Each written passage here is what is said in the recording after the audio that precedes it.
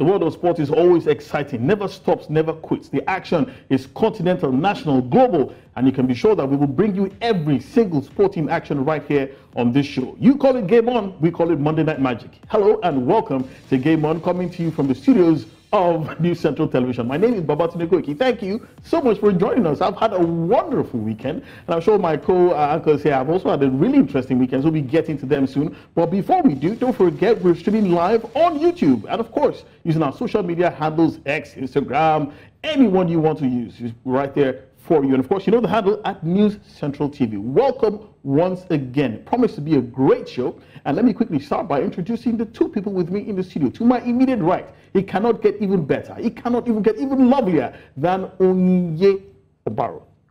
Always a pleasure to have you on the show. Always a pleasure to sit here by the table. Yes. Nice to be here. Bringing her 5,000 watt smile to the show, and of course, bringing a very interesting take on a lot of issues that we'll be discussing tonight. And of course, to my far right is a man I have tremendous respect for, because he's not only a good friend of mine, but he's also the deputy editor of Sporting Life newspaper, one of Nigeria's finest flagship publications. Onyewuchi Nwachukwu makes a return tonight as well. Thank you so much. You were missing in action last week. I think you got a head start on the Easter weekend.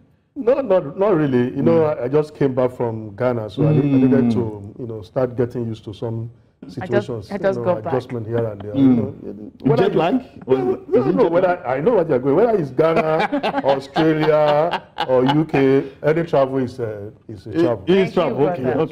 So I'm trying to get used to the situation. Yeah, right. Trying to reacclimatize. Yeah, by the way, I think it's good that we're having her here in the middle. Why? Because you were not in any danger from me. No. You see, she brings a lot of balance and attraction. To the show. Okay. Yeah. I take it that I understand what you're saying. Well, let's move on very quickly on the show. It's promises to be very interesting, but we start in a great fashion, and that's with athletics. And this news coming out of the United States of America hit us with like a bolt out of the blue. Favour Ofili, Nigeria's, has become the fastest man in the world this year. Yes, Favour Ofili, he is competing in his first outdoor meet and his second overall in 2024. Instantly struck the Olympic standard by recording a fast world lead of 9.99 seconds, the fastest man in the world this year so far, becoming the first man to run a sub 10 seconds this season. Now, that is incredible news, considering the fact that this young man had actually been going through, this time last month, this was not the case for Favour Ofili, but he was in blistering form, showing great potential. And if he can record this kind of a fast time so early in the season, only God knows what the rest of the season might hold, not forgetting that we do have an Olympic Games coming up in the summer. And if that was good, take a look at this. Also, this weekend as well, in the Battle of the Bayou, that's an invitation that took place in North America as well. One of Nigeria's finest female athletes as well, Favour Ofili, another Favour, blazed to her fastest time of 10.85 seconds, ahead of Brianna Lyston, who was a teammate when she came second in 10.87 seconds, and Mackenzie Long came third in 10.89 seconds. Stunning performance after she ran. This came just barely minutes after running a terrific anchor leg for her team that saw her come from third place to win the women's 4x100 meters in a time of 42.78 seconds. Now, if this is anything heartwarming, more heartwarming than this weekend, considering the fact that we have an Olympic Games coming up in just a few months, I cannot think of anything even better. But joining us now, all the way from Atlanta in the United States of America, is a very good friend of mine, is also an athletics expert to the core. I'm talking about the country manager of Making of Champions, Nigeria's fastest athletics, sports management, media, and events company. He joins us all the way from ATL, that's Atlanta, Deji Ogengbo. Thank you so much for joining us, Deji. Good to see you. Now, let's start with Favour Ofili. Big surprise. Just 4 weeks earlier, this was not the Favour Ofili that we knew. He was in major trouble, and in the space of 4 weeks, things seem to have turned around. What happened? Thank you for having me today. It's a pleasure once again. Well, Favour is, what is the word, an enigma, and people that know him off the track know his sort of personality. But I mean, since we'll just focus on what's happening on the track, nobody has ever doubted his talent, right from when he was discovered in 2018. to going to the United States on an athlete scholarship in 2021, starting pretty well with the indoor season, coming close to breaking the Nigerian indoor record. Even at the start of this season, he ran the fastest indoor race over 60 meters at 6.53 seconds. So his talent has never been in doubt. Last year, he set a new personal best of 9.96 seconds, but sadly at the World Champs in Budapest, he fall started, and we couldn't see if at full glare what he could do. I mean, he had obviously got to the semi-finals of the 100 meters at the World Championships in Oregon in 2022. He also made the final of the Commonwealth Games in 2022. So I'm not surprised that he could easily breeze through 9.99. But let's not get ahead of ourselves. The Olympic qualifying standard is 10 seconds. So you expect nothing less than perhaps 40 to 50 athletes to get across that mark this year. And that's how Favor's personal best itself is 9.96 seconds. So this is really easy for him, as it were. Yes, it is. But I'm even looking at it at a global scale, right? It's the world lead now. I was writing about it a couple of hours ago. You expect it to fall in another, say, 7 days when a couple of meets happen around the world next this weekend. But I mean, I'm looking at it from more of the perspective of how consistent Favour needs to be and how his potential could be at full glare.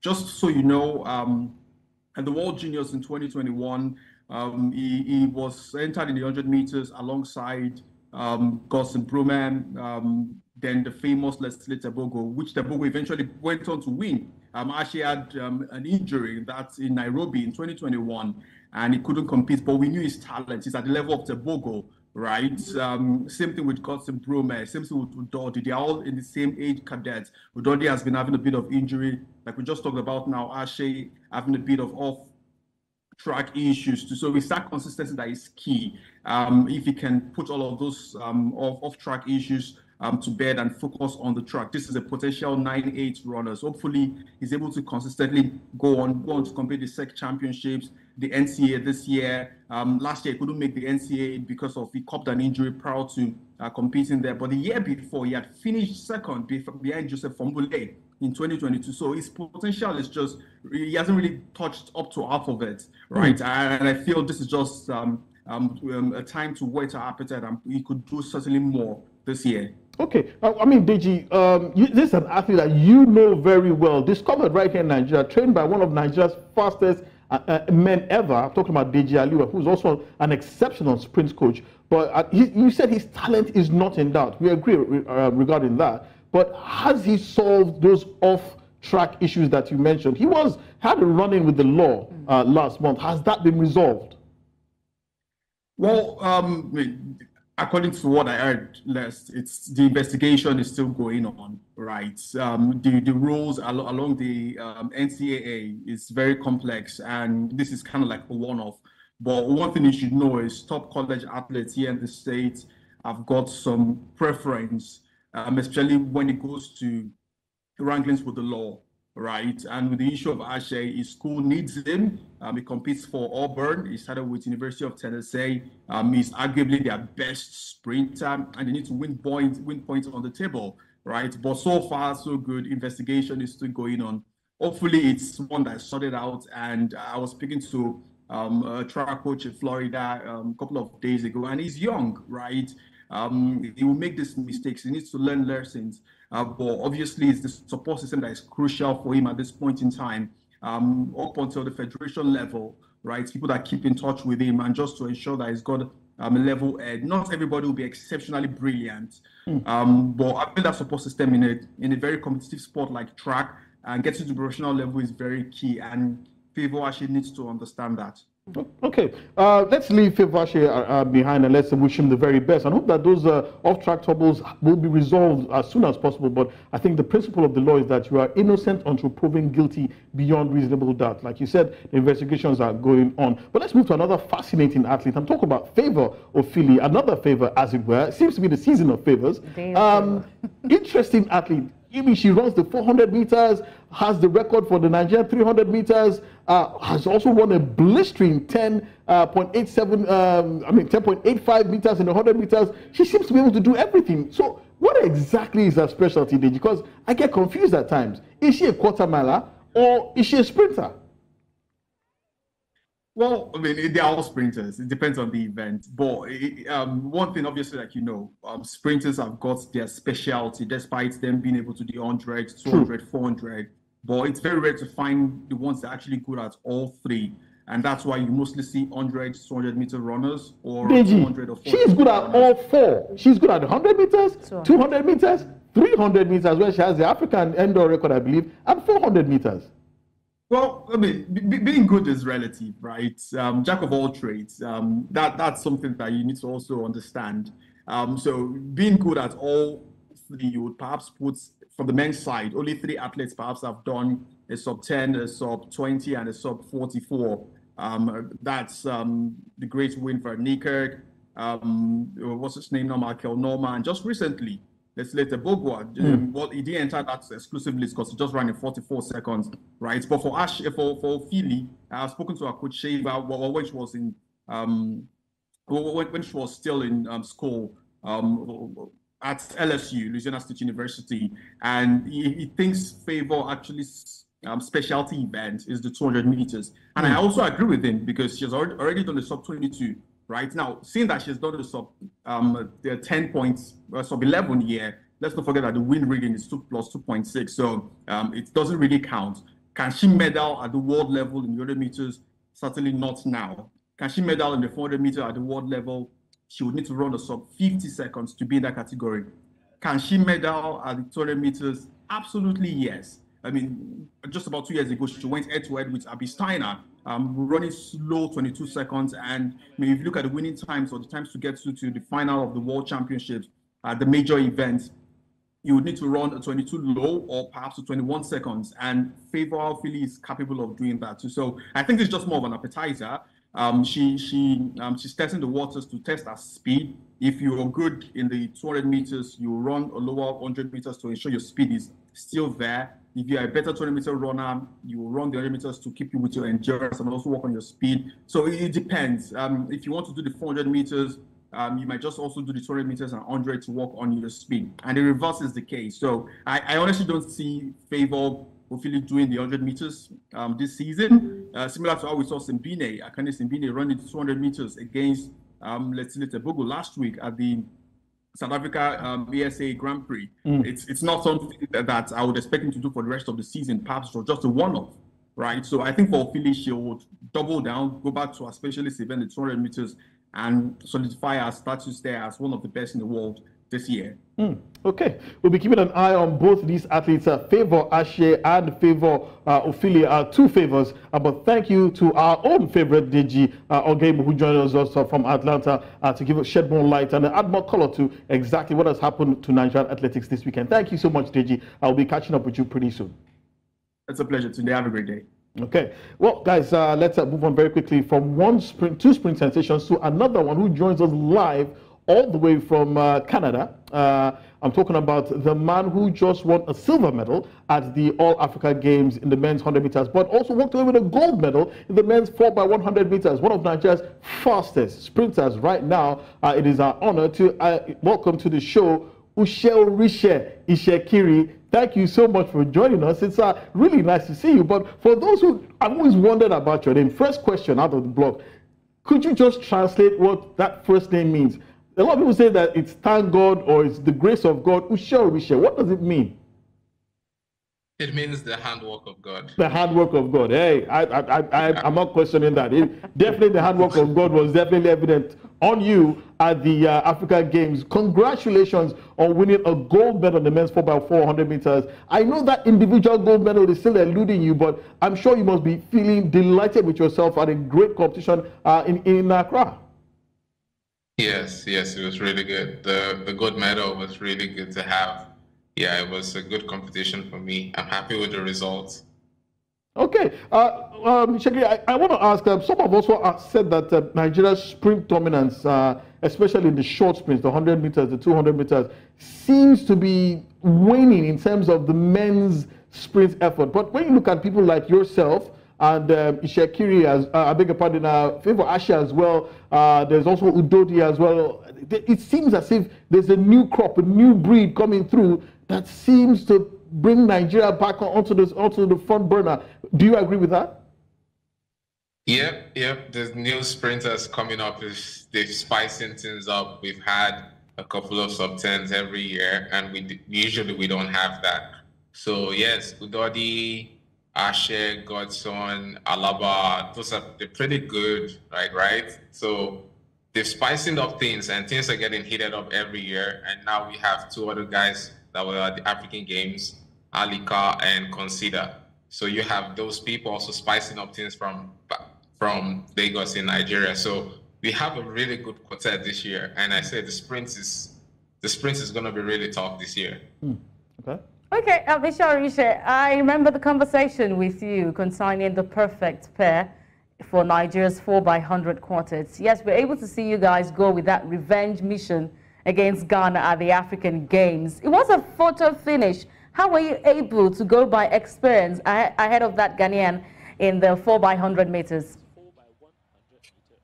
I would say it felt like deja vu, but I just wanted it more than Joseph, right? So basically, I think we got the baton almost the same time, but I've been indoors because we have snow in Canada. So I have a really good 60 at the moment, but my last 40 is not yet there. So I was able to prioritize. I knew I was going to blow past Joseph in the first 60, but the problem was the last 60. So I did a good job in the first 60, and I knew Joseph was going to come. I just needed to hold on till he got there. So I was holding on, and I could see Joseph pressing on me on my shoulders, and I was like, Joseph, not today, not today. This is not happening. So it was like and felt like it's my chance to get a gold medal. At first, I don't know if this chance would ever be there again. So it felt like my chance to get a gold medal, and I was like, I'm not letting this go. So I did what I could do in the first 60, and I know the last 40 was for Joseph. So it was just me on the line and Joseph, who wanted it more. Okay, would you say this is the perfect pair for Nigeria's 4x100? Let me hear from you. Yeah, I can't really say it's a perfect pair because I always go with the fastest guys to run. So one thing is to run fast somewhere. The conditions are different for everybody. Like we still have snow in Canada. If I go out to run now, I'll probably run something really slower than what I run in Accra. So we can say that national trials would come, people will run. You can take an average of people's performance to know where they are at. And those are the guys I feel should be fielded. But I always feel the fastest guys should run because everyone will feel the fastest people on the team on their own legs. And I've been in a team once with sentiments that we had people run that were not actually the fastest. They merited to be on the team, but we had faster guys that were not being fielded, and that didn't go well. So I always said the fastest guys should run. So come July, come at the Olympics, the fastest guys, the 4 fastest guys should be on the track. Okay. Well, Ishakiri, congratulations, by the way. I was in Accra for the African Games, and we are all proud of what you guys did. You know, you lived up to expectation. Because according to the records, Team Nigeria has always won athletics events. Only once they failed to win the athletics event at the African Games. So going forward, just a few months to the Paris Olympic Games, what kind of support system will you guys require from the Athletics Federation of Nigeria, you know, to get to the podium?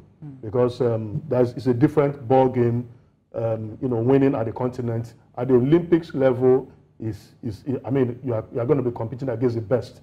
So what do you want from the AFN moving forward?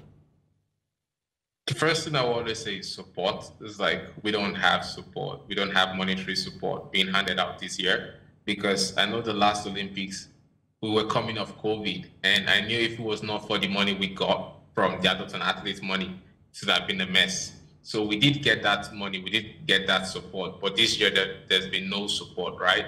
And I feel like that's what we need. We need monetary support being handed out and handed out on time, not a month to the Olympics and the media carries out that they pay money. We need the money on time because you have people preparing for the Olympics since September. Most people are out of funds now, right? We are at the African Games, we still not received our, we don't even know if we're going to get our grants. So there are money issues that are being laid out that everyone is whispering, and the minister and everyone is saying they're going to get paid, but we are not seeing any money. We do know we'll get paid. That's what we know for now. The money is going to come. We hang on to that faith, but the thing is, the money needs to be on time. It's better. It's early. It needs to be early, because once it's early, people can prepare. We can have things being done. We can see our physios. We can get treatments we need. We can take care of ourselves well and settle our bills. But if you bring this money a month to the Olympics, you're not going to prepare a month to the Olympics and win a gold medal. So that's what I just want. I think the federation should be on time and step it up with their preparations and place its priorities right now. Now is not the best time, because other countries are already preparing. Like Team Canada is already, they were in the Florida relays this weekend. They already ran a team. We had the All-African Games, so we did have a chance to run a team. So that's a good preparation, but we need further preparations, right? And that's what I would say. They need preparations and they need to be on time, not at the last minute. Last minute is not going to get the job done this year. Okay. Well, no more questions? Oh, well, I have to ask this other question as well. I mean, of course, like I said, you're amongst one of Nigeria's finest crop of athletes, sprinters right now. But before you all came on the scene, there were some before you, the likes of Dejalu and the other ones who also did brilliantly well. What kind of support have you received from these stars of who were before you? Yeah, it's good. Like, I'm all the way down in Canada. I'm the solo man in Canada, and I'm kind of far from everybody. So I say people try to reach me, and they do give me words of advice, words of support. I know I get a lot of support from people. They reach out to me, and the words of encouragement do go a long way, affirmation, right? And people keep telling me this and that and how to improve and how to get it done. So I feel like the ex-athletes, they are doing pretty good with mentoring. Their mentorships have been really okay. And I can't really say much about that, but the ones I've interacted with, I think I have a good relationship with them. Okay. Basuba is a good guy. Deji is a good guy. He was at the African Games. So I think they're pretty good people. Okay, but fantastic. Finally, before I let you go, I mean, your personal best still stands at 10.02. And a lot of people, I including, believe that, you should probably be hitting 10.99, 10.98 by now. Is there a possibility that we might see you do that this year?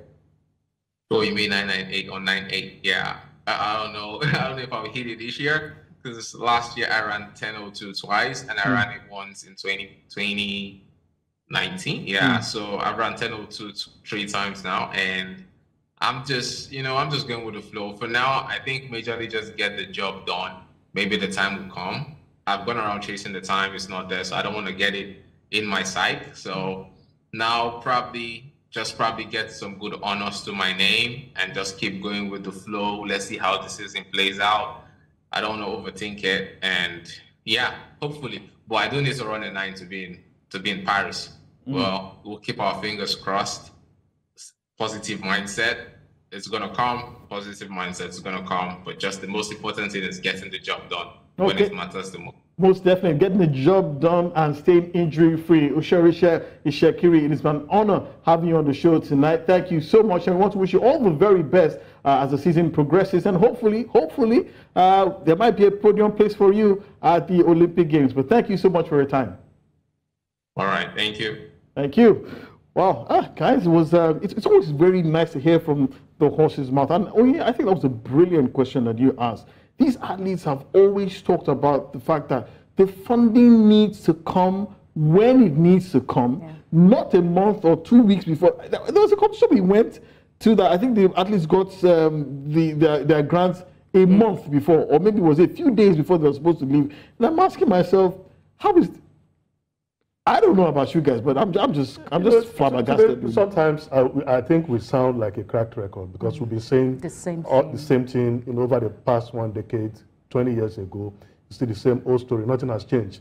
I was in Ghana. I talked to about 7 or 8 federation presidents, sports federation presidents, and it's still the same issue. We always keep on talking about Nigerian spirit. We can only do that on the continent. on the African continent. You know, when you go to the global stage, you'll be found out. It's even difficult for countries like Egypt that, you know, have been, you know, eternal the winners of the African Games. You know, so if it's difficult for Egypt, then you can begin to think what will happen to us at the Olympic Games. And what he said was just a summary of what they have. Before we came on air, I was telling you about the sports committee, the House of Rep Sports Committee, lamenting that the Team Nigeria athletes have not been paid their allowances, you know, after the African Games. Wow. You know, these are the issues. And, you know, some of these athletes, like footballers, they want to make names for themselves. Mishekiri is in Canada now. You know, all other athletes too who are still here are aspiring to go outside the country. You know, that's their target. And that's why they endure, they tolerate all the incompetence, you know, administratively, so that they have the opportunity of showcasing what they're able to do and get scholarship or get outside, get grants, and get grants and, you know, do well for themselves. But it's really shameful. It's poor. And we can't continue like this. No, we honestly can't. But the sad part is that we will continue to say this, and hopefully something will happen someday. Let's leave athletics behind and let's tell you that some great boxing action happened over the weekend. One happened yesterday in the United States of America at the O2 Arena. Heavyweight rivals Fabio Wardley and Fraser Clark, they met yesterday. It was a titanic slugfest. Both of them could not be separated after 12 rounds, and it was scored a draw. One judge scored it 114-113 in favor of Wardley. Another had it 115-112 in favor of Clark. But crucially, the third judge had it at 113-113. And this was particularly crucial because Fraser Clark actually had a point deducted during this fight for a low blow that would have swung it in his favor, and he's been screaming to the high heavens that he wants a rematch. Of course, Wardley is the defending Commonwealth and British heavyweight champion, while Fraser Clark is a 2021 Olympic Games bronze medalist. Still talking some boxing now, and of course, a lot of people know this man. We're talking about none other than New Zealand heavyweight. Joseph Parker. Joseph Parker has been in the news in the last few months. First, upsetting Deontay Wilder in that clash in Saudi Arabia before beating Big Bang Zile Zhang as well. He's put his name firmly back into the reckoning for the heavyweight title. And now he's been doing something interesting. He's been calling out this man, Dillian Whyte. Both of them fought just a few years ago, and the Dillian Whyte ended a unanimous points decision. But on the back of his two excellent performances, Joseph Parker has been calling out Dillian Whyte in the most unique fashion. Let's take a listen to this. We'll go on a break and I'll be right back with more on Game On.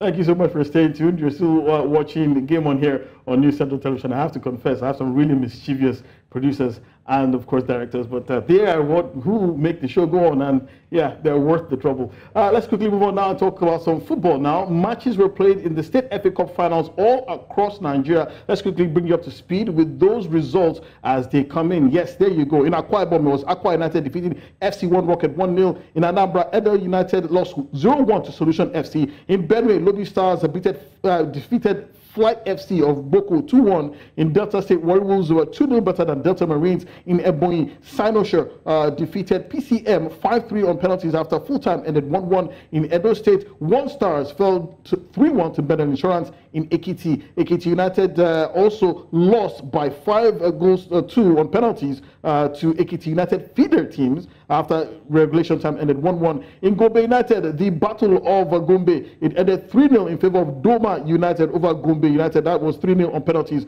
after regulation time finished goalless. In Imo State, it was FR Eburuaja losing 1-2 to Ikukomas FC. Ikukoma, thank you. The big question for me is where was Heartland FC in that mix? Anyway, in Kwara, they lost in the semi-final. They lost in the semi-final. Thank you. In Kwara State, was Kwara United defeating ABS 2-1. Katsina United also defeated JN Damburam 2-1 in the final as well. In Kaduna, the Army team, Green Berets, defeated Semo Iben Football Academy 2-0. In Kebbi State, it was Kebbi United losing 0-1 to Discovery Football Academy. In Lagos, it was Ikorodu Football Club, Ikorodu City Football Club, one of the new kids on the block, defeating Inter Lagos.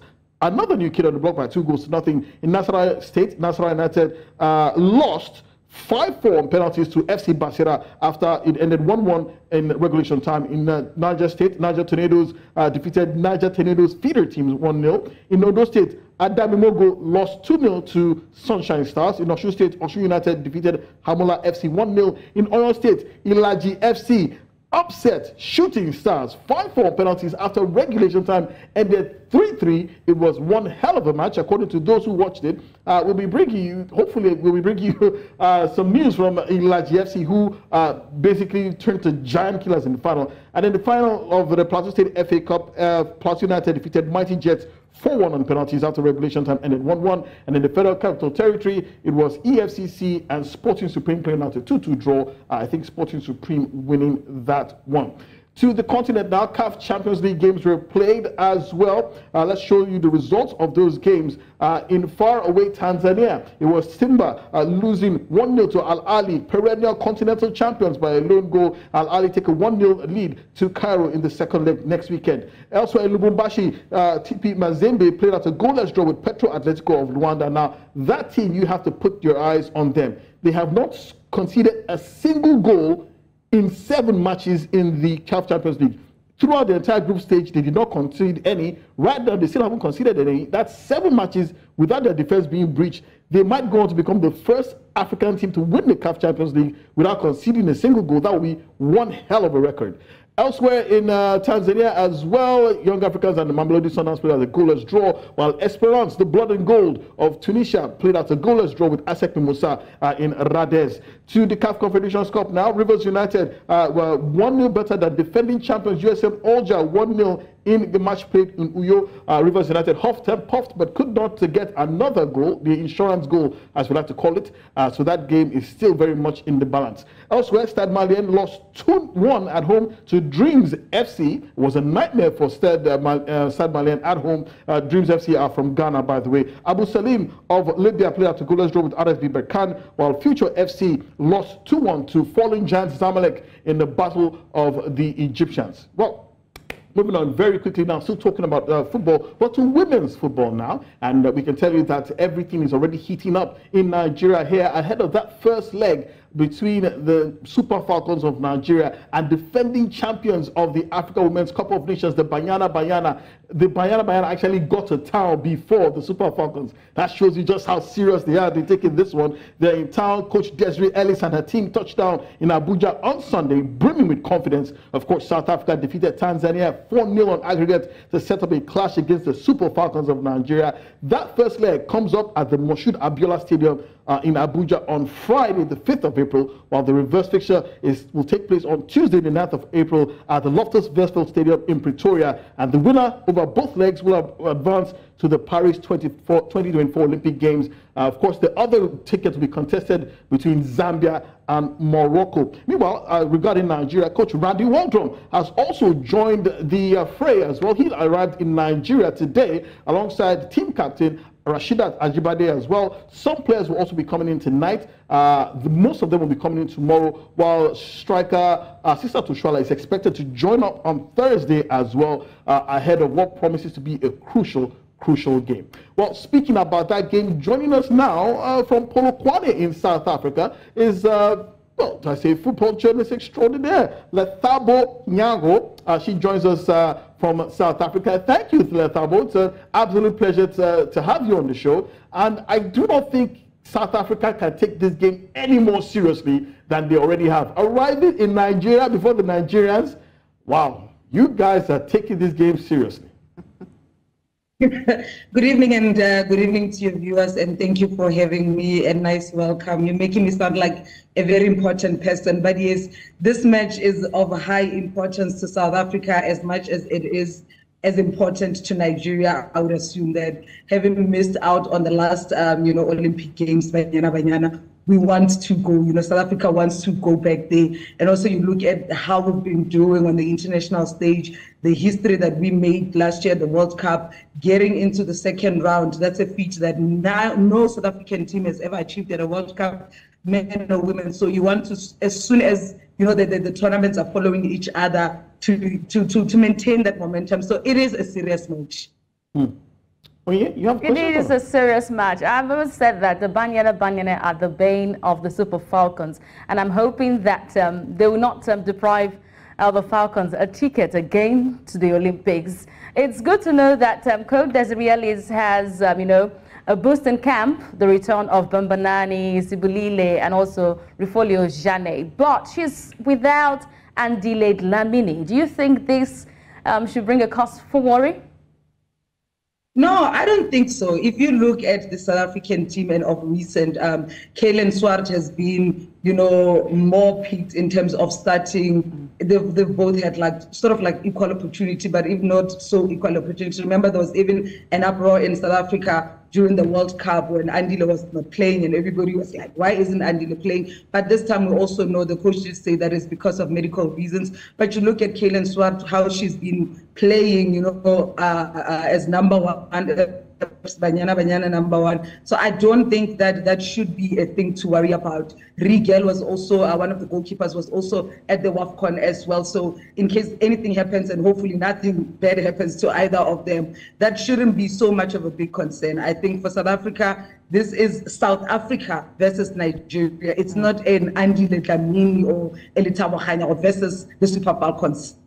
Is there an undertone why Desiree Ellis should not field Andile Dlamini? Yes, I noticed that at the World Cup, she was not fielded at all for the Banyana at the posts. So looking at this game against Nigeria, I know that Kaylin Swart was the girl at the post when Nigeria faced up with South Africa at the Aisha Buhari Cup. So is that an undertone not fielding Andile? Is there a problem why Andile? No, is that not the reason all. why There she's is no not here? undertone. Yeah, there is no undertone at all. I'm saying right now she's not in camp because of medical reasons. But even when she wasn't playing, whether at the World Cup and even in some of the qualifying matches, it would be Andile, it would be Kaylin, if you checked that properly. But there is no undertone. It's a competition issue in the South African team. Also, you look even how they were doing domestically. You know, before the World Cup, Kaylin had more game time in the league than Andile had. So there is no undertones on that one. Okay, you have Yeah, a question? my questions are very simple. There are actually two questions. And the first one is, I remember some years ago, actually I covered the African Women Nations Cup in Namibia in 2014. Yeah, 2014. And we defeated the Bayana of South Africa, you know, en route winning that tournament. And, you know, along the line, the Bayana evolved, they grew, they were so consistent. What did SAFA do, you know, to ensure that South Africa got at the same level with Nigeria? Then, secondly, my second question is, are we not hard done that the two best teams on the continent, allegedly, because they did well at the World Cup, and Bayana are the defending champions of the African Women Nations Cup. Do you feel bad that these two teams, you know, should have been separated? Somebody has to go. You know, somebody has to go. You know, how do you feel about it? With your second question, I feel the same way as you do feel. I feel they should have not been drawn in the same group, you know, because like you're saying, two of the best teams, number one ranked Super Falcons, South Africa is second. They are the current reigning national team in terms of women care wise. You have the best player as well. They're the best goalkeeper. South Africa has the best coach, you know, in terms I'm just referring to the CAF Awards, you know, and then you look at the rankings as well. These are the two teams that I would wish that both of them could get a chance to fight. You know, if the draw was not the way it was, you have South Africa on the other end and you have Nigeria on the other end, because for me, I feel this is a good representation of African women's football in these two teams. Yeah, I do feel hard done that only one of them can go.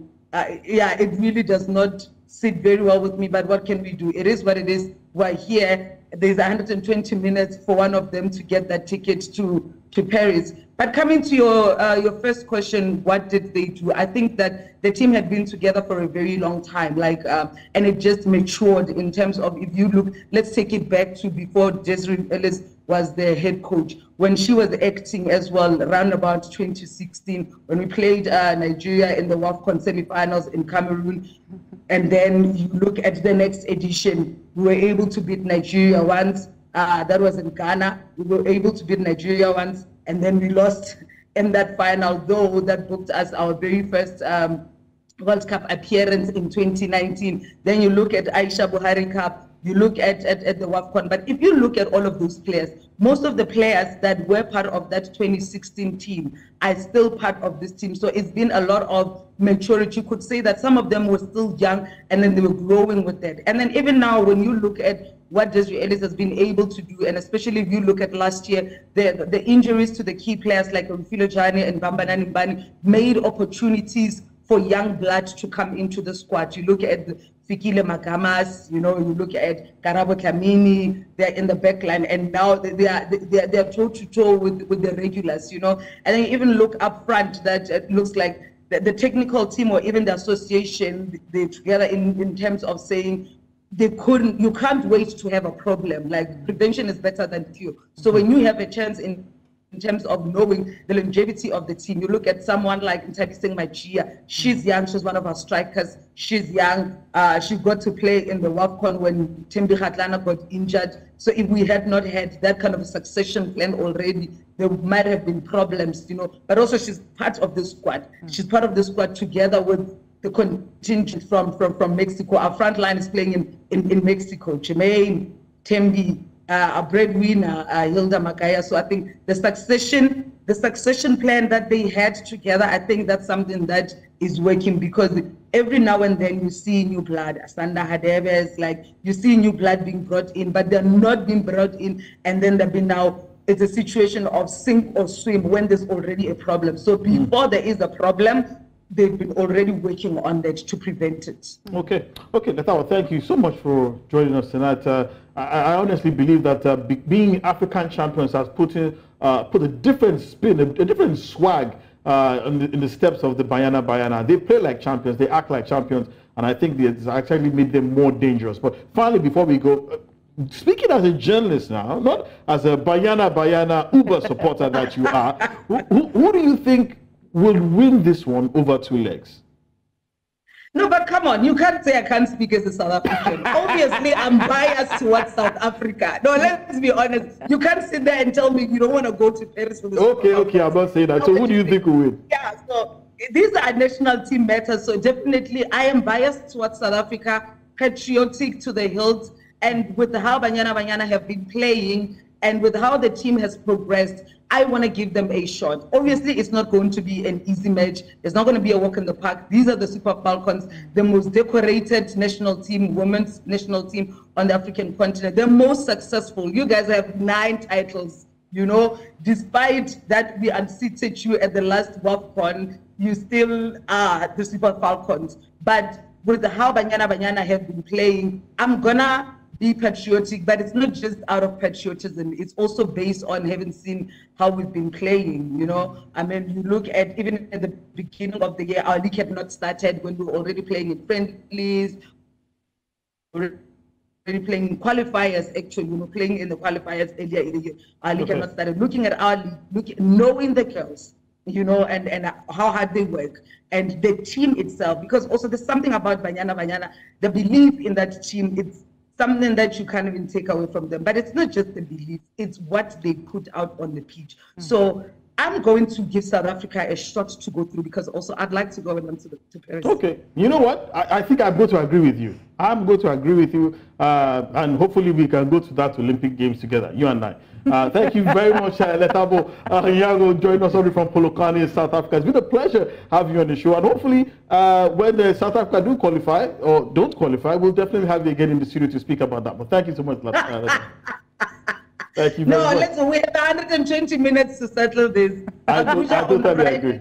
Pretoria next Tuesday. Okay. Then we can decide who is now going to be saying, flight tickets, how much is it from OR Tambo, or how much is it from... Look, I will come to OR Tambo and we can fly together. No problem. I have no problem with that.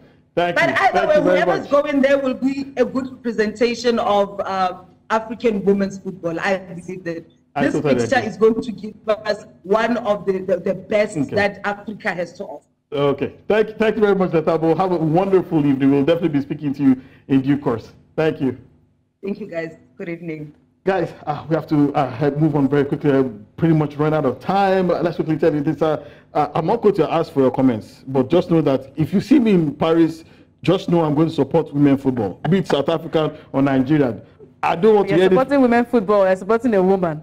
I don't know what to say. Anyway, let's tell you that some Turkish Super League news. Bright Osai Samuel, our own very own UFC footballer, and two of his teammates will face a panel, that's called a disciplinary panel with the Turkish Football Federation following that bust-up with Trabzonspor fans last week. Home supporters invaded the pitch at Trabzonspor Stadium after the final whistle, and Bright Osai Samuel actually punched one of the supporters who ran onto the pitch, and his teammate, Dutch defender Jaden Oswald, was accused of kicking the same supporter. The third player will also appear before the disciplinary body along with two club employees for fighting. That was actually a football match, not UFC. Let's quickly give you results from the English Premier League that happened this weekend. Was Newcastle United winning a thrilling game against West Ham United by 4-3. Bournemouth defeated Everton 2-1. Chelsea could not hold on to their lead against Burnley. That game ended 2-2. Nottingham Forest played the 1-0 with Crystal Palace. And of course, those are the results. But the big game happened yesterday. Liverpool defeated Brighton 2-1, while Manchester City and Arsenal played out a goalless draw.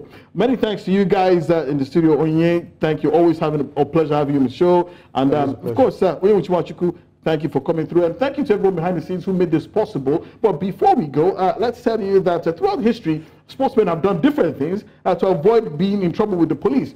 But in October 2016, Ecuadorian international striker Ener Valencia pretended to be injured while playing for Ecuador against Chile so he could escape from the police. Yeah, Ecuador actually won that game 3-0, but bizarrely, the game came to a close, and the player faked an injury so that he could escape from the policemen. Reports surfacing online said that Valencia was in trouble with the law for not paying $17,000 in child support for his 5-year-old daughter. Police tried to arrest him, but his team, they pretend that he's not in good shape. They rush him into the ambulance. They rush him to the hospital as well, but he managed to escape the police, all by pretending to be injured. Incredible. Absolutely incredible. Many thanks to you guys once again for joining us. Game On makes a return tomorrow. My name is Babatunde Koiki. Wish you a pleasant night. We'll see you tomorrow. Bye-bye.